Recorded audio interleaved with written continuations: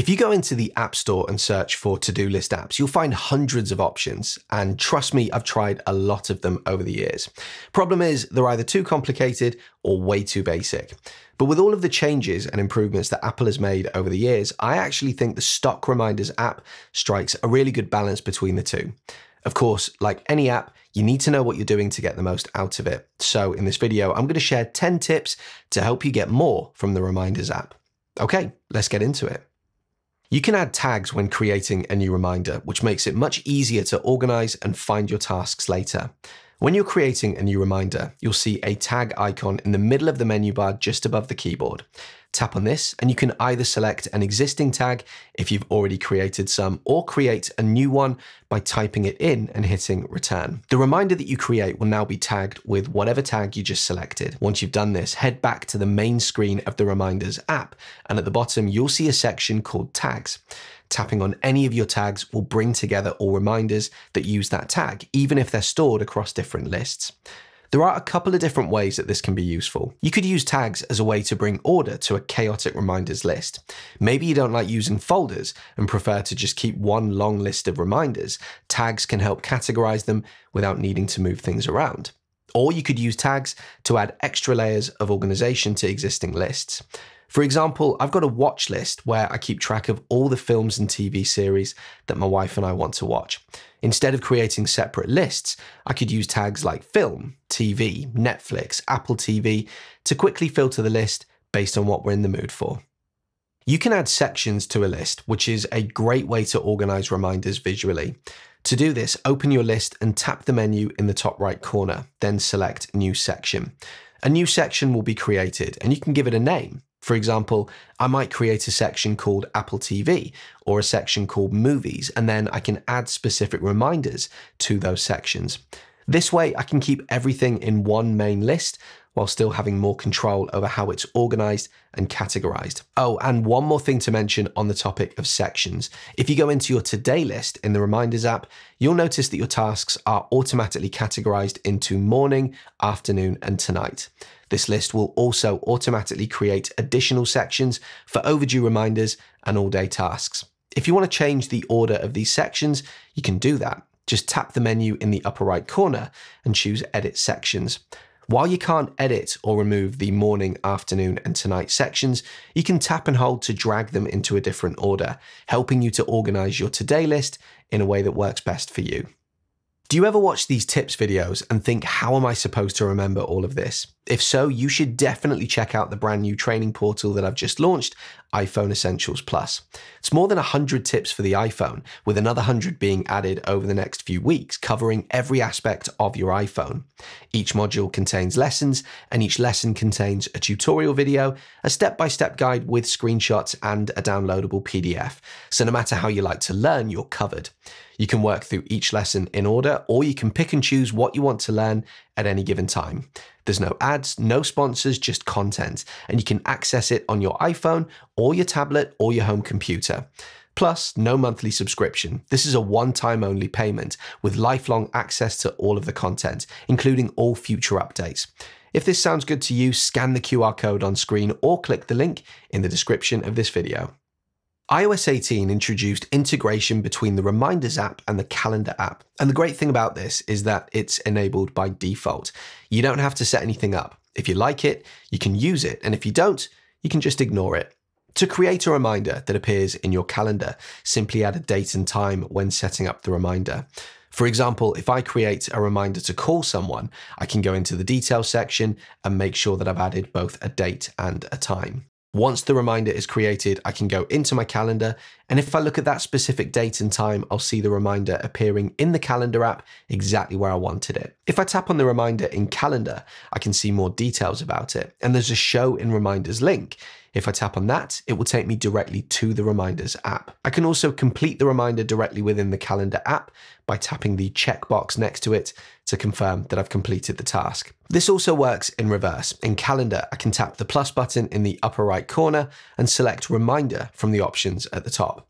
I can then fill out the missing details and create a reminder directly from the Calendar app, which will then also appear in the Reminders app. You probably already know that when you create a new list in the Reminders app, you have the option to set it as a shopping or grocery list. This automatically categorizes the items that you add into different sections, just like they'd be arranged in a grocery store. Your phone does this based on your geographical region and local language. But if you often shop in stores where different languages are used, or if you buy products that require different languages, the Reminders app lets you customize this setting. To adjust this, go to Settings, scroll to the bottom and tap Apps. Then scroll down and tap Reminders. At the very bottom of this list, you'll see a section called Grocery Categorization. Tap on Add Language. By default, this is set to automatic, meaning it categorizes groceries based on your location and language settings. But if you want more control, you can disable this setting, then tap Languages underneath. From here, you can select additional languages that you want the Reminders app to recognize. This means that when you add grocery items in a different language, they'll still be categorized much more accurately in your shopping list. If you're enjoying the content here, why not sign up for my weekly newsletter, which is all about tech news and tips delivered free to your inbox each Friday. Sign up via the QR code on screen or the link in the description. One of the more overlooked features of the Reminders app is the ability to create list templates. The idea is that if there's a particular list that you use over and over again, instead of creating it from scratch every time, you can simply save it as a template and reuse it whenever you need it. A great example of this is a packing list. If you're going away for a weekend trip, chances are you pack the same things each time. So instead of manually writing out a list for every trip, you can create a packing list template and reuse it whenever you need it. Here's how to do it. First, create the list as normal. Tap Add List, and in this example, I'll call it Packing Template.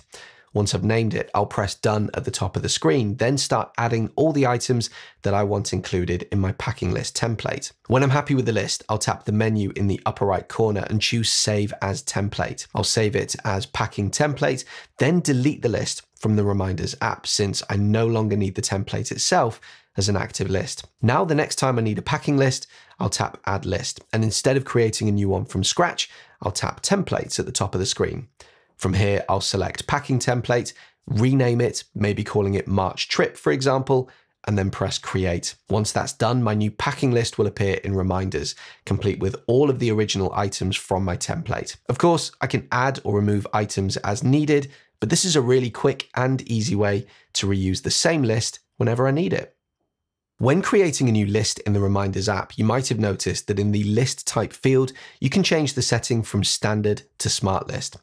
A smart list is a list where you define a set of criteria, and any reminders that match those criteria will automatically be added to that smart list. To set this up, tap Edit Filters, and you'll see a range of filter options that you can choose from.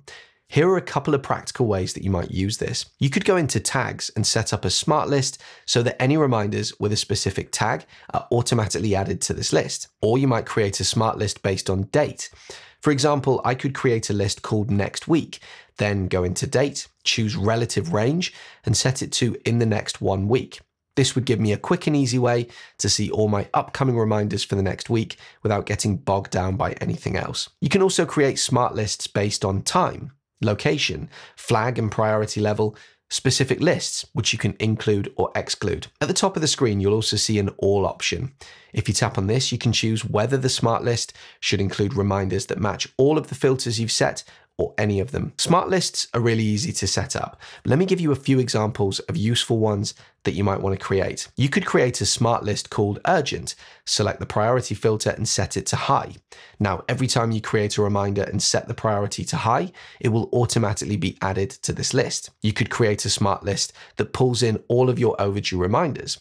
Go into the Date filter, choose Today and toggle on Include Overdue Reminders. This will quickly collect all of your overdue tasks in one list. If you're good at tagging or flagging reminders, but sometimes forget, you can create a smart list that only shows reminders that haven't been tagged or flagged. This way you can easily find any tasks that might need additional organization.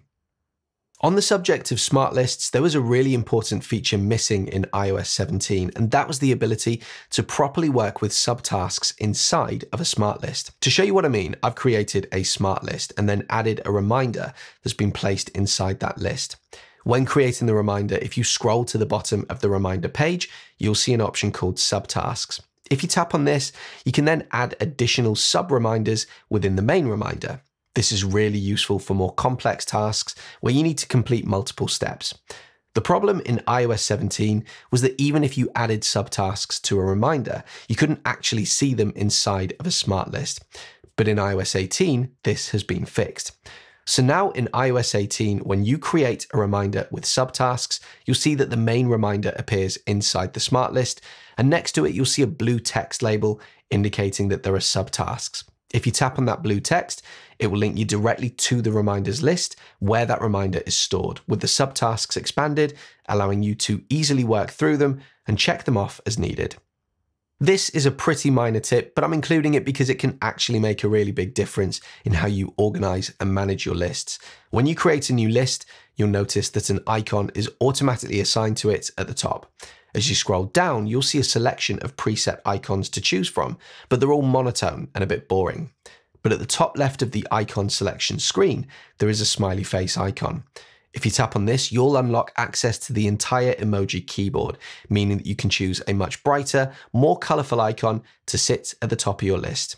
And if you want to change the icon for an existing list, just tap into the list, open the menu in the top right corner, and select Show List Info. From there, repeat the same steps to swap in an emoji of your choice. One of the most frustrating things missing from the Reminders app has always been the ability to add voice or audio recordings to reminders. I talked about this in a previous video where I shared a workaround. You create a voice memo in the Voice Memos app, you add that voice memo to a note, and then attach that note to a reminder. Thankfully, in iOS 18, you can now skip an entire step because you can record audio directly into the Notes app. This makes it much easier to create reminders with voice memos attached. Here's how you do it. First, open the Notes app and create a new note. Give the note a name, then tap the paperclip icon in the menu bar just above the keyboard. Next, select Record Audio. Press the record button, start recording whatever you want to attach to your reminder. Once you're done, tap Pause, then tap Done. And now your note with an audio recording has been created. To turn this into a reminder, tap the Share button at the top of the note and select Reminders from the list. This will hopefully let you create a reminder that links directly to the note. Now, the reason I say hopefully is because this doesn't always work. Sometimes the option to create a reminder directly from Notes isn't available. If that happens, there is a workaround. Go back to the main Notes page where you can see all of your notes. Tap and hold on the note for a second, then start dragging it around the screen. With your other hand, open the Reminders app, navigate to the list where you want to add the note, and simply drop it in. You'll see that the reminder has been created with a Notes icon on the right, and if you tap on that, it will take you straight to the Notes app where you can play the attached voice memo. You probably already know that you can share a list with someone else. To do this, go into the Reminders list that you want to share, tap the Share button at the top, and choose the person that you'd like to share the list with. You can send them the link via messages, for example, and once they tap the link in the message that they receive, they'll be added as a participant on that list. From that point on, any changes either of you make will be updated in real time. The most obvious use case and the way that I use this is for a shared shopping list with my wife. This allows both of us to add items to the list whenever we need, and it also means that whoever is at the store can check the latest version of the list and buy everything that we need. But did you know that you can also assign specific tasks within a shared list to a specific person? So if you go into a shared list and tap on a specific reminder, you'll notice a person icon appear in the menu just above the keyboard. Tapping on this will show a list of everyone collaborating on the list. You can then select the person that you want to assign the task to. That person will receive a notification telling them that they've been assigned a task. And on their main reminders screen, they'll now see an assigned list, which they can tap into to see all of the tasks assigned to them. So there you go, 10 tips for the Reminders app. And I bet there was at least a few in here that you didn't know. What do you think? Anything that I should have included? Drop me a comment and let me know. And as ever, if you found this video useful, do please consider leaving me a like and subscribing to my channel for more content like this in the future. See you on the next video.